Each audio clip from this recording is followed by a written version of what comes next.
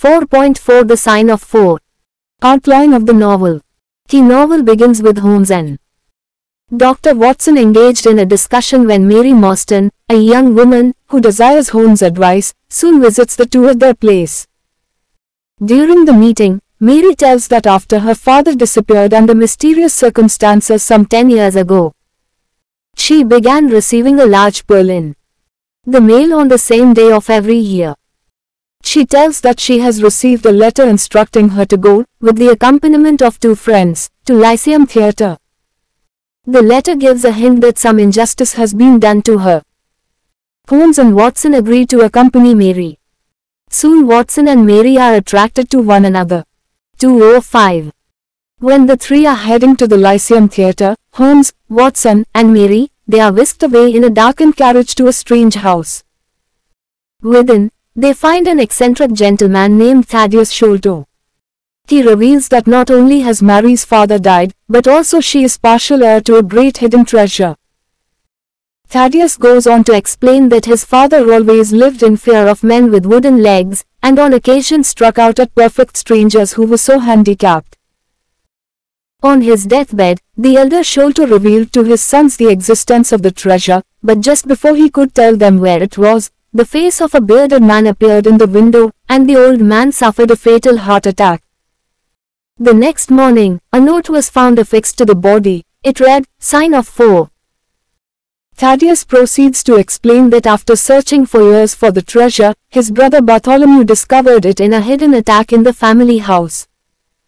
On his deathbed, the brothers' father made them swear they would share the treasure with Mary Morstan, who has some unknown claim in the fortune. Thaddeus concludes by entreating the three to accompany him to the family estate where they will divide up the fortune. When they arrived at the family estate, the three find a shaken housekeeper who claims that Bartholomew has not emerged from his locked room all day. Holmes and Watson peer through the keyhole of the room and find an unnatural grinning face leering at them. Breaking down the door, they find the body of Bartholomew, a poison thorn lodged in his neck. After investigating for some time, Holmes concludes that two persons, one of whom had a wooden leg, committed the crime. According to Holmes, the second person was an especially interesting individual. It also becomes apparent that the murderers have stolen the Agra treasure. One of Holmes' deductions reveals that the wooden-legged man stepped in creosote during his escape. Following up on this lead, Holmes and Watson borrow a dog to follow the scent. Their search leads them to the edge of the Thames, where it is clear the two criminals hired a boat. Over the next few days, Holmes recruits his Baker Street irregulars, a gang of street urchins, to search the river for the boat. When these efforts fail, Holmes, in disguise, makes a search himself, and discovers that the boat the Aurora has been camouflaged. That night, Holmes, Watson, and several officers pursue the Aurora in a police barge. They gradually overtake the boat, which contains a wooden-legged captain and a small pygmy native from the Andaman Islands. The native attempts to shoot Holmes with a blowpipe, and is consequently shot down by both Holmes and Watson. The Aurora runs aground and the wooden-legged man becomes entrapped in the mud. Subsequently, he is captured. The wooden-legged man, whose name is Jonathan Small, is brought back to Baker Street, along with an iron box, which was found on the boat. Captain Small proceeds to relay the story of the Agra treasure, which began when he was stationed as a fortress gatekeeper in India. Small explains that he was approached by 3 Arab guards and offered a share in a great fortune if he would help them murder the man who carried it. Small agreed. When the man, an emissary from a wealthy sheikh, arrived, the 3 Arabs murdered the man as Small blocked his escape. The 4 conspirators hid the treasure, but soon after, were arrested for the murder of the emissary. Small was sent to a penal colony on the Andaman Islands, where he managed to befriend a native, Tonga, who became his loyal companion. Small bribed 2 of the guards on the island, Sholto and Morstan 206, Mary's father, into helping him escape in exchange for a share in the fortune. The 2 agreed, and Sholto left to bring back the treasure. After some time, it became apparent to Small that Sholto had betrayed him, and he escaped from the island with Tonga. After many years, Small had tracked down Sholto and arrived just in time to see him die. After the death, Small affixed the note that was found on the body as a reference to himself and his 3 Arab companions. When he returned to the Sholto estate, Tonga murdered Bartholomew and the two stole the treasure. Small concludes his narrative by revealing that in the course of the chase on the Thames, he threw the treasure overboard. Small is taken to prison, and Watson, who has come to love Mary Morstan, proposes to her. Theme of the novel. The theme of the novel revolves around the Agra treasure. Throughout the story, the appearance of the treasure leads to a direct and often tragic change in the lives of the characters. Because of this, it is important that the removal of the treasure would cause the characters to return to their previous position. In the case of Small, a convict, the re-emergence of the treasure leads him down a path that ends in murder. With the removal of the treasure, he is a prisoner once again. Mary Morstan is a charming young woman whom Watson contemplates marrying. With the prospect of Mary becoming an heiress, however, this possibility is removed. When it is discovered that the Agra treasure is gone, Mary returns to a position in which Watson can comfortably propose marriage. The shallowness of wealth and the destruction that can come through it is also seen prevailing throughout the novel. As the Agra treasure directly and adversely affects almost everyone.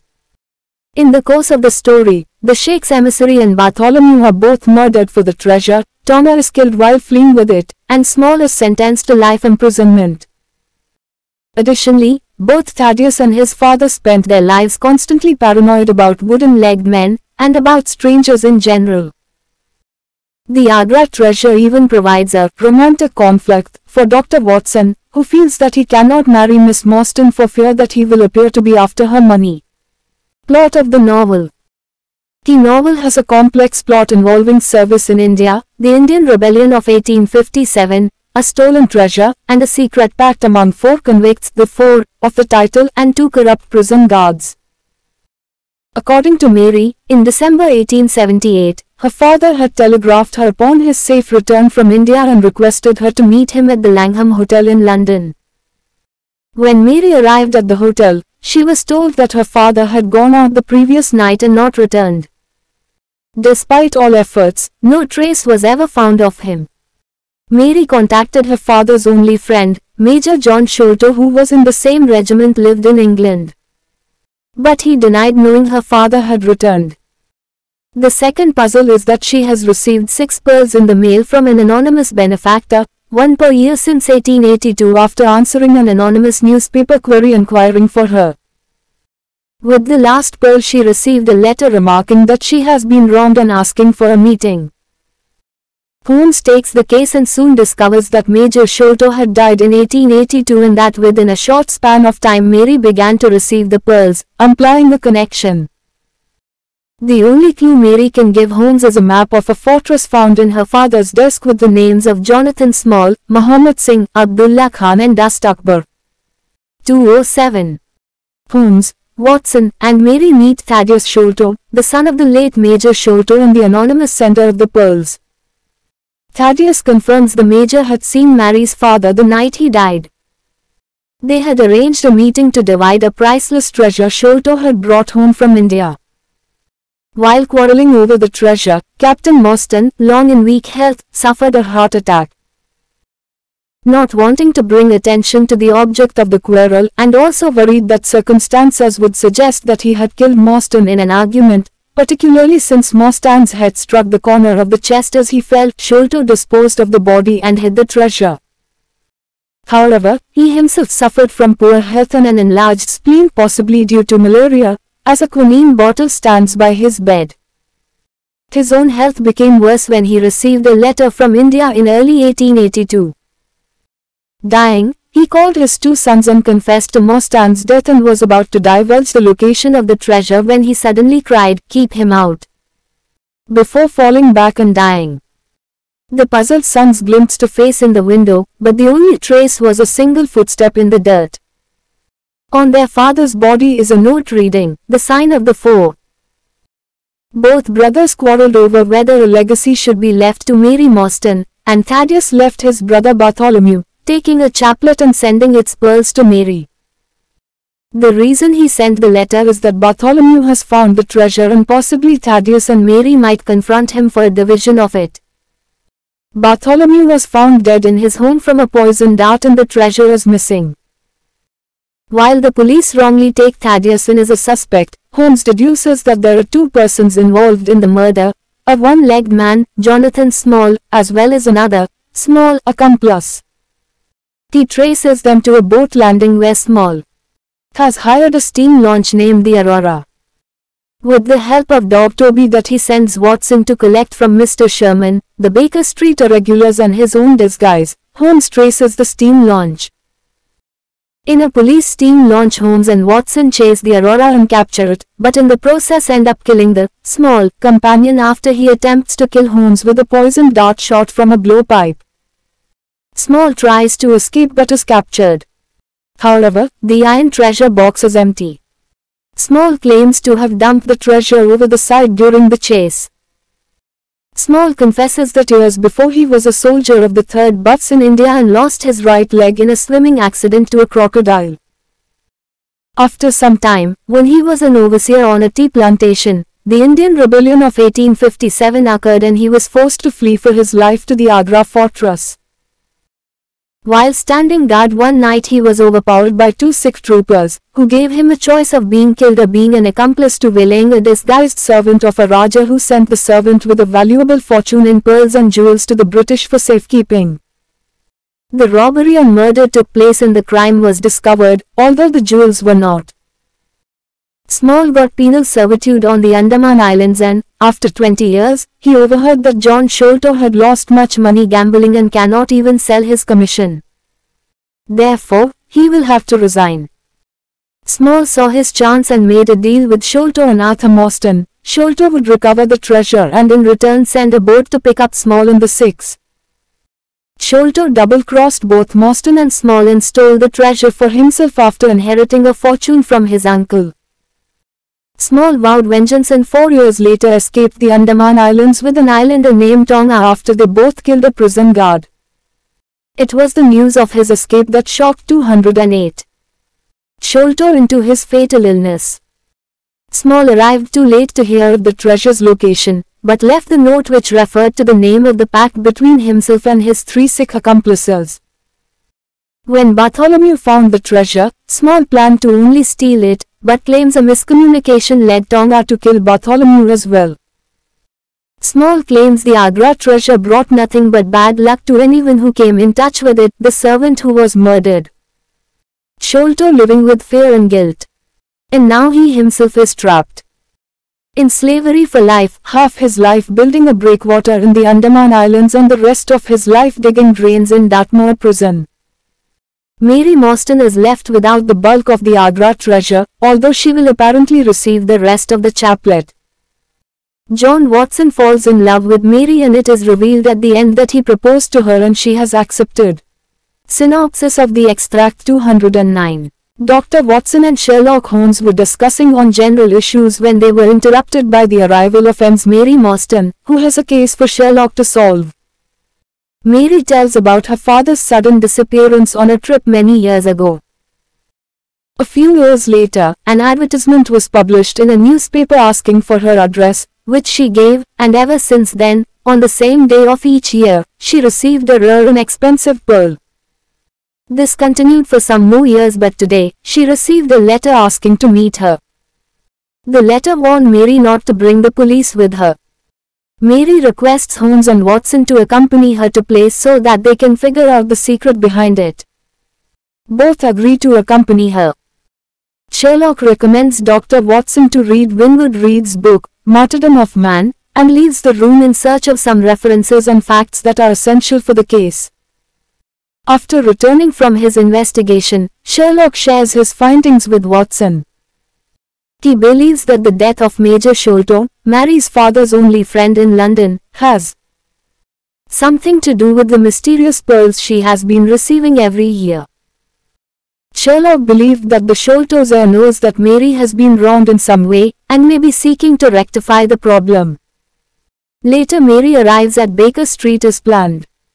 Both Sherlock and Watson accompany her to the appointment with the mysterious letter writer. Mary has brought a paper of her father's with her which she wasn't been able to decipher. She felt that the paper might be pertinent to the case in some way. It might help Holmes to decode the mystery and find the disappearance of her father. Sherlock examines the letter and puts it away for safekeeping. Watson and Mary go to the meeting. There, a person asks them any of them are police officers, which they deny. The person, who is apparently a servant of the person they are meeting, then drives them in carriage. The trio arrives in a less fashionable part of London, aka a more rundown, working-class neighborhood. They are escorted inside a house by a servant. The sign of 4. Chapter 2 The Statement of the Case. Miss Morstan entered the room with a firm step and an outward composure of manner. She was a young lady, small, dainty, well-gloved, and dressed in the most perfect taste. There was, however, a plainness and simplicity about her costume which bore with it a suggestion of limited means. The dress was a somber greyish beige, untrimmed and unbraided, and she wore a small turban of the same dull hue, relieved only by a suspicion of white feather in the side. Her face had neither regularity of feature nor beauty of complexion, but her expression was sweet and amiable, and her large blue eyes were singularly spiritual and sympathetic. In an experience of women which extends over many nations and 3 separate continents, I have never looked upon a face which gave a clearer promise of a refined and sensitive nature. I could not but observe that as she took the seat which Sherlock Holmes placed for her, her lip trembled, her hand quivered, and she showed every sign of intense inward agitation. "I have come to you, Mr. Holmes," she said, "because you once enabled my employer, Mrs. Cecil Forrester, to unravel a little domestic complication. She was much impressed by your kindness and skill." "Mrs. Cecil Forrester," he repeated thoughtfully. "I believe that I was of some slight service to her. The case, however, as I remember it, was a very simple one." She did not think so. "But at least you cannot say the same of mine." "I can hardly imagine anything more strange, more utterly inexplicable, than the situation in which I find myself." Holmes rubbed his hands, and his eyes glistened. He leaned forward in his chair with an expression of extraordinary concentration upon his clear-cut, hawk-like features. "State your case," said he, in brisk, business tones. I felt that my position was an embarrassing one. "You will, I am sure, excuse me," I said, rising from my chair. To my surprise, the young lady held up her gloved hand to detain me. "If your friend," she said, "would be good enough to stop, he might be of inestimable service to me." I relapsed into my chair. "Briefly," she continued, "the facts are these. My father was an officer in an Indian regiment who sent me home when I was quite a child. My mother was dead, and I had no relative in England. I was placed, however, in a comfortable boarding establishment at Edinburgh, and there I remained until I was 17 years of age. In the year 1878 my father, who was senior captain of his regiment, obtained 12 months' leave and came home. He telegraphed to me from London that he had arrived all safe, and directed me to come down at once, giving the Langham Hotel as his address. His message, as I remember, was full of kindness and love. On reaching London I drove to the Langham, and was informed that Captain Morstan was staying there, but that he had gone out the night before and had not yet returned. I waited all day without news of him. That night, on the advice of the manager of the hotel, I communicated with the police, and next morning we advertised in all the papers. 210. Our inquiries led to no result. And from that day to this no word has ever been heard of my unfortunate father.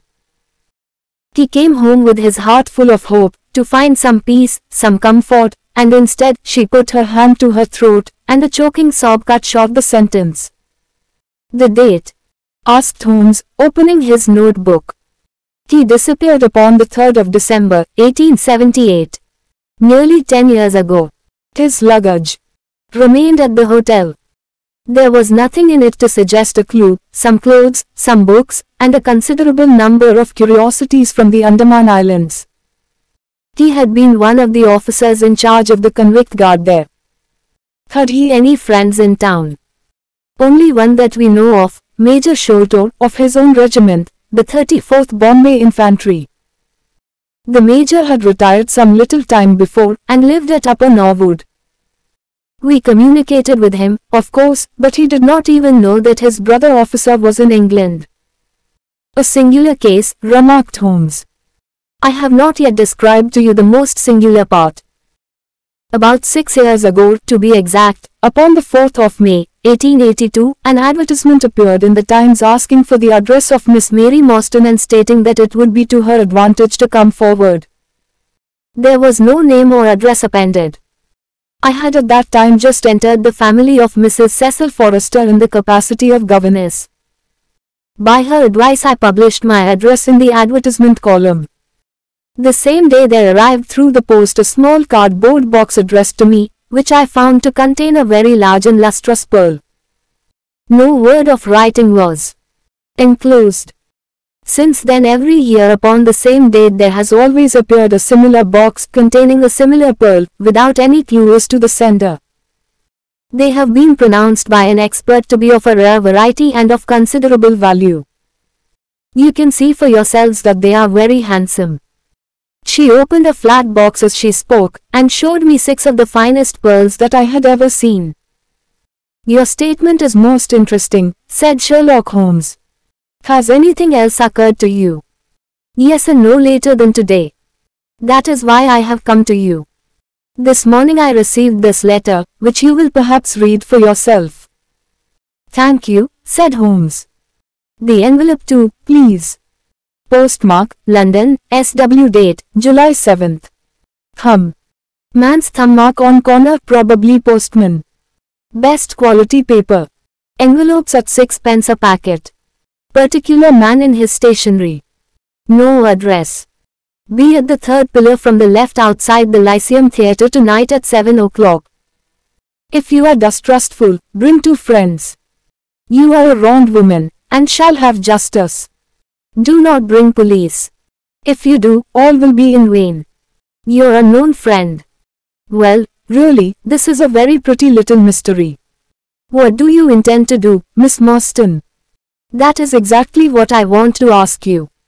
Then we shall most certainly go. You and I and, yes, why, Dr. Watson is the very man. Your correspondent says 2 friends. He and I have worked together before. But would he come? She asked, with something appealing in her voice and expression. I should be proud and happy, said I, fervently, if I can be of 211. Any service. You are both very kind, she answered. I have led a retired life, and have no friends whom I could appeal to. If I am here at 6 it will do, I suppose. You must not be later, said Holmes. There is one other point, however. Is this handwriting the same as that upon the pearl box addressers? I have them here, she answered, producing half a dozen pieces of paper. You are certainly a model client. You have the correct intuition. Let us see, now. He spread out the papers upon the table, and gave little darting glances from one to the other.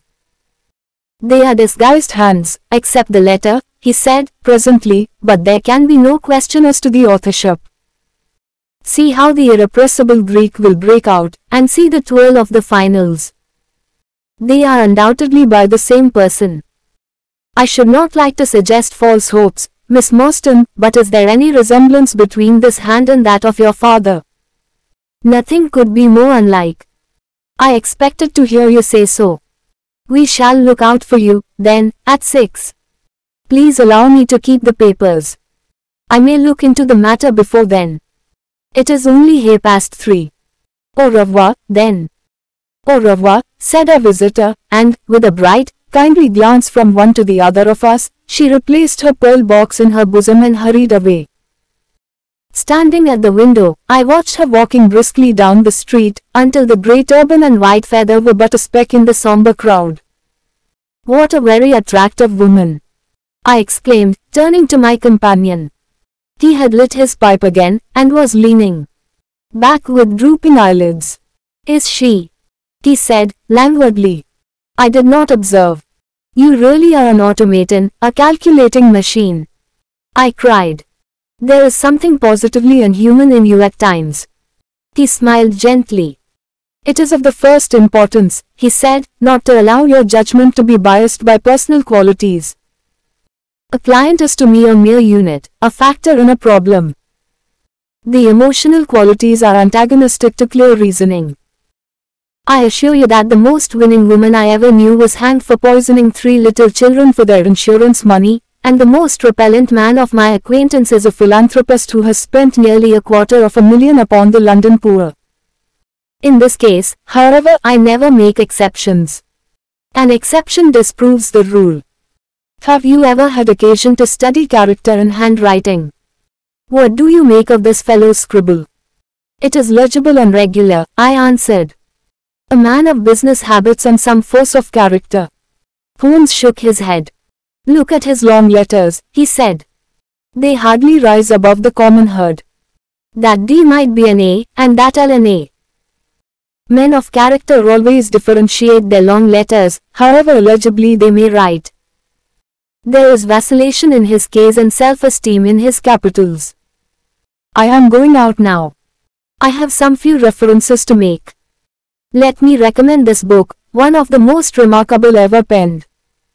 It is Winwood Reade's Martyrdom of Man. I shall be back in an hour." I sat in the window with the volume in my hand, but my thoughts were far 212 from the daring speculations of the writer. My mind ran upon our late visitor, her smiles, the deep rich tones of her voice, the strange mystery which overhung her life. If she was 17 at the time of her father's disappearance, she must be 27 now, a sweet age, when youth has lost its self-consciousness and become a little sobered by experience.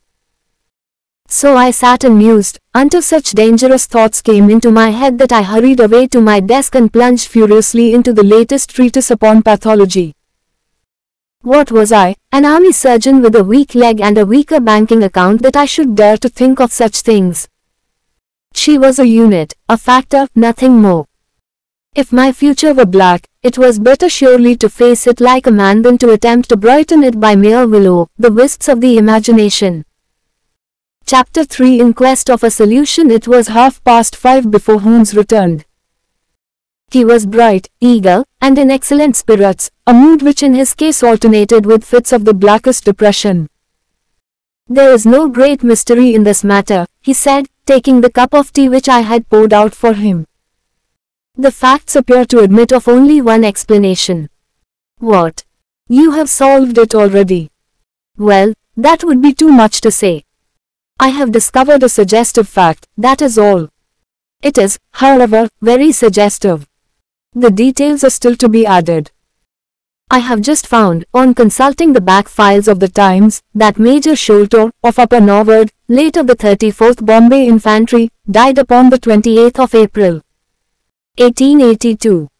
I may be very obtuse, Holmes, but I fail to see what this suggests." "No. You surprise me. Look at it in this way, then. Captain Mostyn disappears. The only person in London whom he could have visited as Major Sholto.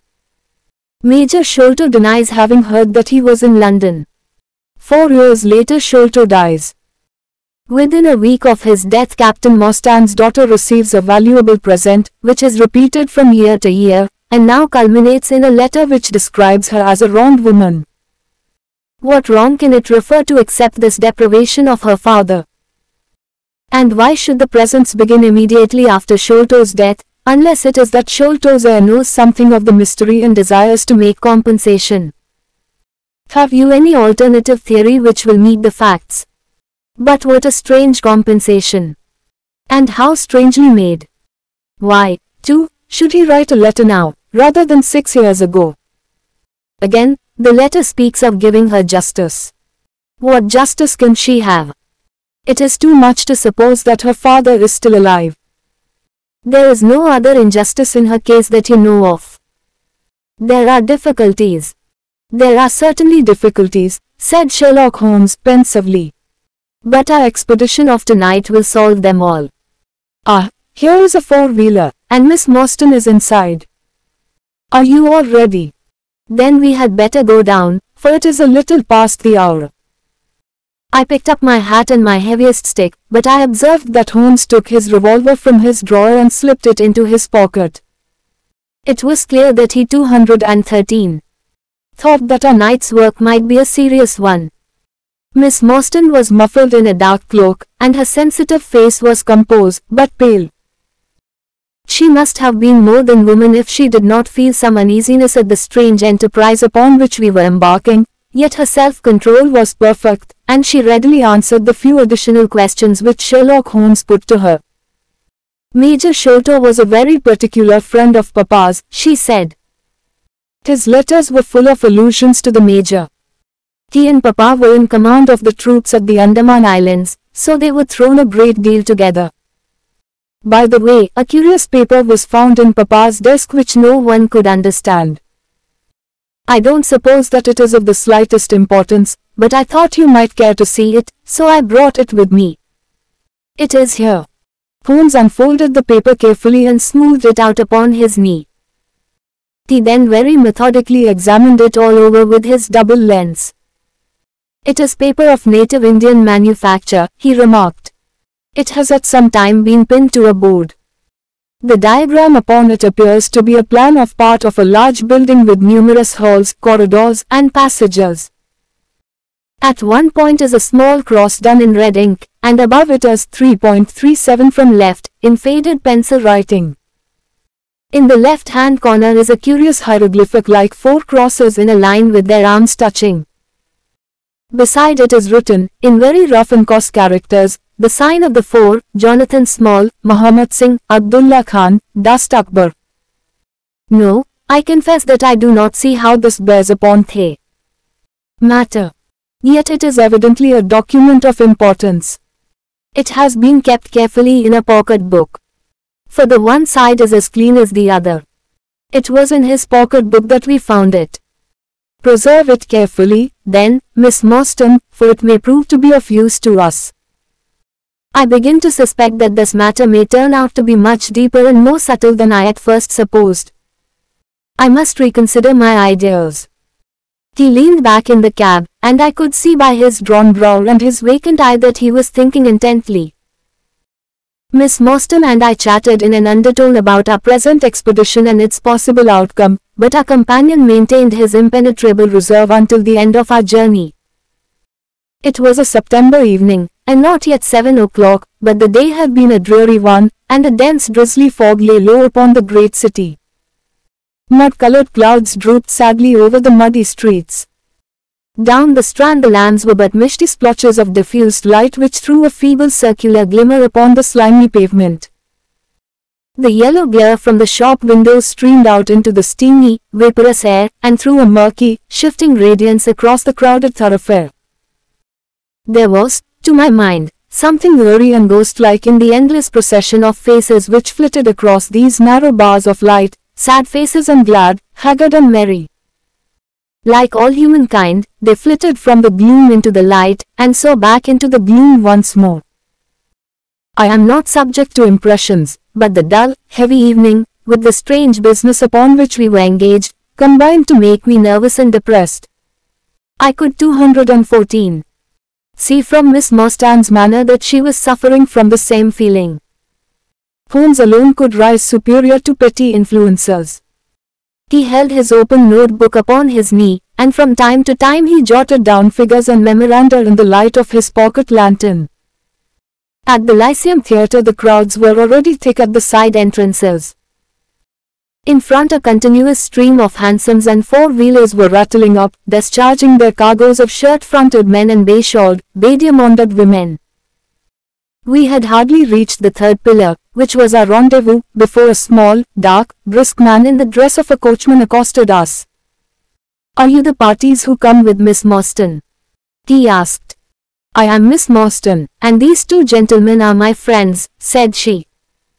He bent a pair of wonderfully penetrating and questioning eyes upon us. You will excuse me, miss, he said with a certain dogged manner, but I was to ask you to give me your word that neither of your companions is a police officer. I give you my word on that, she answered.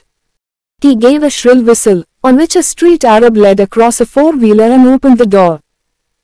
The man who had addressed us mounted to the box, while we took our places inside. We had hardly done so before the driver whipped up his horse, and we plunged away at a furious pace through the foggy streets. The situation was a curious one. We were driving to an unknown place, on an unknown errand.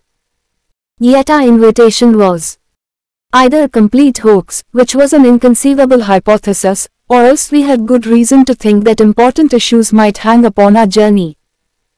Miss Morstan's demeanor was as resolute and collected as ever. I endeavored to cheer and amuse her by reminiscences of my adventures in Afghanistan. But, to tell the truth, I was myself so excited at our situation and so curious as to our destination that my stories were slightly involved. To this day she declares that I told her one moving anecdote as to how a musket looked into my tent at the dead of night, and how I fired a double-barreled tiger cub at it.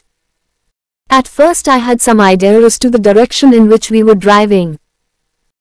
But soon, what with our pace, the fog, and my own limited knowledge of London, I lost my bearings, and knew nothing, save that we seemed to be going a very long way.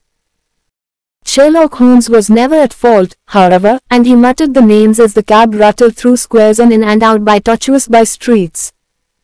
Rochester Row, said he. Now Vincent Square. Now we come out on the Vauxhall Bridge Road. We are making for the Surrey side, apparently. Yes, I thought so. Now we are on the bridge. You can catch glimpses of the river. We did indeed get a fleeting view of a stretch of the Thames with the lamps shining upon the broad, silent water. But our cab dashed on, and was soon involved in a labyrinth of streets upon the other side. Wordsworth Road, said my companion. Priory Road. Lark Hall Lane. Stockwell Place. Robert Street. Cold Harbour Lane. Our quest does not appear to take us to very fashionable regions. 215. We had, indeed, reached a questionable and forbidding neighborhood. Long lines of dull brick houses were only relieved by the coarse glare and tawdry brilliancy of public houses at the corner. Then came rows of two-storied villas each with a fronting of miniature garden, and then again interminable lines of new staring brick buildings, the monster tentacles which the giant city was throwing out into the country. At last the cab drew up at the third house in a new terrace. None of the other houses were inhabited, and that at which we stopped was as dark as its neighbors, save for a single glimmer in the kitchen window. On our knocking, however, the door was instantly thrown open by a servant clad in a yellow turban, white loose-fitting clothes, and a yellow sash. There was something strangely incongruous in this oriental figure framed in the commonplace doorway of a third-rate suburban dwelling house. The Sahib awaits you, said he, and even as he spoke there came a high-piping voice from some inner room. Show them into me, Khitmutgar, it cried. Show them straight into me. Sir Arthur Canon Dyole.